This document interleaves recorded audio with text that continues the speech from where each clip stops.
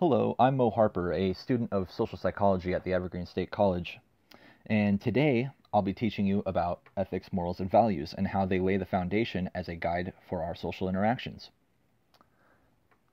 Within the ethics, morals, and values of each and every individual lies the foundation of their interaction with the social world.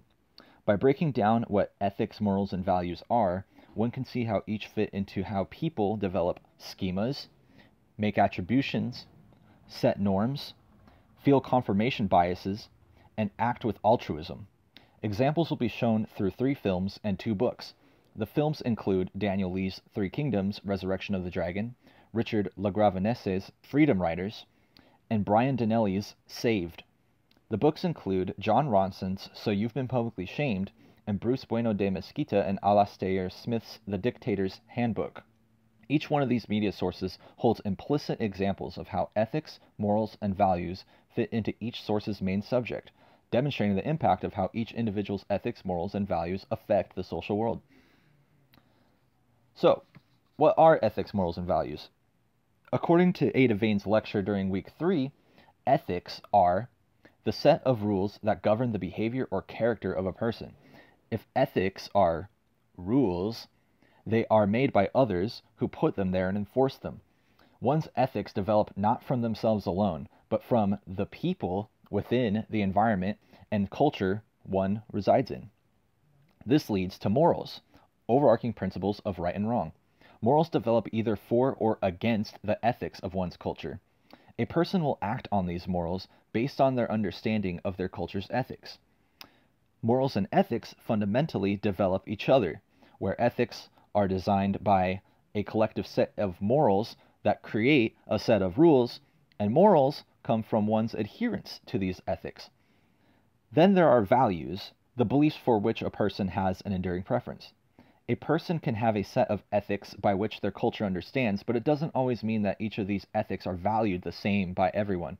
As people develop a sense of morality within their ethical society, each individual with their own life experiences and happenings develop a set of attitudes and mental structures of what values most to them. These values are then expressed, for better or worse, and creates waves through cultures and societies that can develop new types of ethics and morals in people, and thus creating the cycle. For simplicity's sake, from here on out, ethics will be symbolized by the letter E, morals by M, and values by V. So, schema. Ethics, morals, and values come together to develop an individual's schema. According to Thomas Heinzen and Wynd Goodfriend's social psychology textbook on page 100, a schema is a cognitive memory structure for organizing the world. In the film Three Kingdoms, Resurrection of the Dragon, directed by Daniel Lee, one scene in particular, the commander of one of the 3 empires, Cao Cao, speaks to his granddaughter, Cao Ying, as they watch a battle wage in front of them. He tells her how these battles are simply just like games of chess, thereby distilling the schema in her mind that war is just like a chess game. Cao Ying listens to and respects what her grandfather tells her because she looks up to him, and through this she develops the ethical understanding that engaging in war can be looked at like a game. Her moral judgment is then shaped to see war as the right way to go about things, and thus values war and combat. When the only truth is war and the thrill of victory is the drive, a schema like this one can develop. So, attribution. Again, according to Thomas Heinzen and Wynd Goodfriend, attribution is how individuals explain the causes of others' actions and behaviors. When one develops a certain set of ethics, morals, and values, they're not just making a list of things they find positive, they make a list of what's negative as well. For the sake of preserving cognitive load, a person may observe an individual with no other detail than maybe their appearance, their demeanor, or their words, and attribute a positive or negative reason to this individual depending on how it reflects their own ethics, morals, and values. In Richard LaGravenesse's Freedom Riders, after developing into a school with integration for at-risk students, Woodrow Wilson High School turns into a conglomerate of people with different schemas, resulting in fights and quarrels between students of rival gangs, and these gangs themselves are formed with their own ethics, morals, and values that make up the schema of each gang member. The actions and results of these gang fights within the school turn the faculty into a group of downers who doubt the capabilities of the students and the future of the school, thereby attributing a negative outlook to any and all individuals who fit the bill. A new teacher named Aaron Gruel, with a knowledge of history of past civil rights movements, works against the negative attributions of the students and the other faculty to reform the way they see each other and to make their lives better together. She formed an environment that's enriching, providing opportunities for the students to express themselves individually. In this, they start to find the things that they all tend to have in common with each other and why their differences make them unique rather than bad, attributing a sense of familiarity and closeness with each other and forming a friendship. So, norms. What's the norm? According to Thomas Heinzen and Wynne Goodfriend, again in their social psychology textbook, there are two types of norms: descriptive norms and injunctive norms. Descriptive norms refer to what is commonly done, that is, what most people do, and injunctive norms refer to what is socially sanctioned, that is, what society says people are supposed to do. So as people develop their ethics, morals, and values, they develop a set of beliefs. As societies and communities develop with people that share these beliefs, these become norms. In the movie Saved by Brian Donnelly, a community of people with strong Christian beliefs start to see their norms challenged as events within the town's Christian private school and within the community transpire. The main character, Mary Cummings, finds out that her boyfriend, Dean Withers, is gay when she thought he was straight. With the Christian ethics and morals placed in her by what her family and community has told her and valuing what should be the norm, she concludes that Dean should be saved and not fall into sin. She suggests that if he and her have sex, then he must not be gay. Then, after discovering she was pregnant with Dean's baby, Mary protects herself from others finding out because she knows it's against the norm to be pregnant and unmarried. Inevitably enough, though, she is ridiculed and nearly attacked by her used-to-be friend, Hilary Fay, all in the name of what Hilary and the rest of the Christian school believes in. By the end of the film, anti-Christian graffiti found on school property is blamed on Mary, but later found to be done by Hilary Fay. This discovery by the entire school crumbles the illusion that these people created for themselves that their norm is a good one to live by. In the end of the film, Mary makes a fine quote: "Why would God make us so different if he wanted us to be the same?" And now we're on to confirmation bias. According to Thomas Heinzen and Wynne Goodfriend, again, confirmation bias is searching for evidence that confirms what we already believe and ignoring evidence that contradicts our beliefs.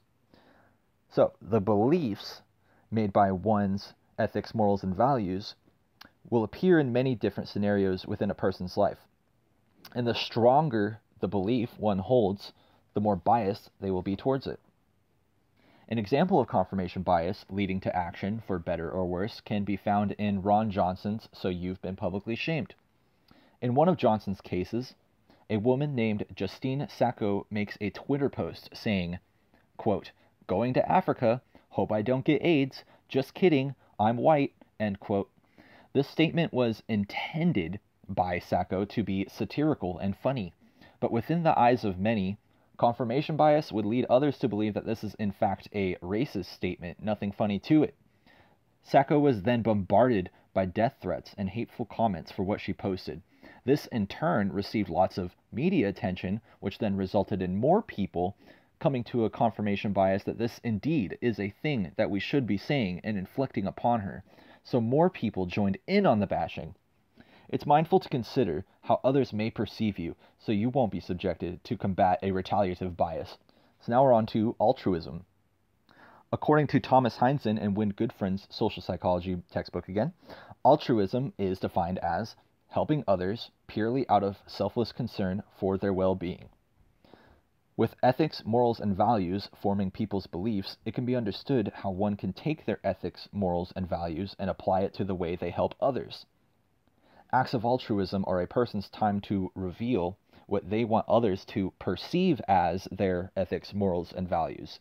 To be allowed and to allow one to help creates vulnerability, for better or worse. In The Dictator's Handbook by Bruce Bueno de Mesquita and Alastair Smith, It's explained how different types of government juggle between three deciding factors of people, dubbed the three political dimensions. These dimensions are the nominal selectorate, the real selectorate, and the winning coalition, and respectively, each one represents the groups of people that politicians weigh back and forth to influence their power: the interchangeables, the influentials, and the essentials. Different governments and people in power will put more emphasis in one political dimension than the other by weighing out different levels of resources and rewards to keep the people in their favor, showing altruism. Despite the differences in positions of power weighing out different variables with resources, they are all achieving the same goal: to gain political power and stay in political power.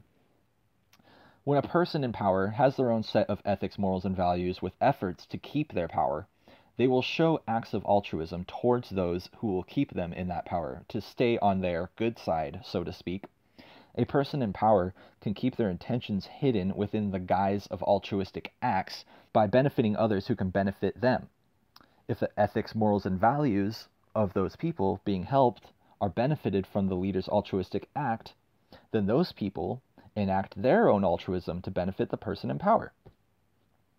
So, here we are. It all comes together, with ethics, morals, and values showing how schemas, attributions, norms, confirmation biases, and acts of altruism are formed. It can be seen how each of these subjects can inherently affect the other. If you haven't noticed, any of the media sources provided could use one or any combination of these subjects. For example, a person with a certain schema could attribute a certain quality to an individual coming from a certain confirmation bias, or a person may act altruistically if they find it to be the norm to. You can mix scenarios all day and find how each subject relates to one another. As cultures and societies change and evolve, so do the ethics, morals, and values of the people within them. Thank you for watching my presentation. Have a good rest of your day.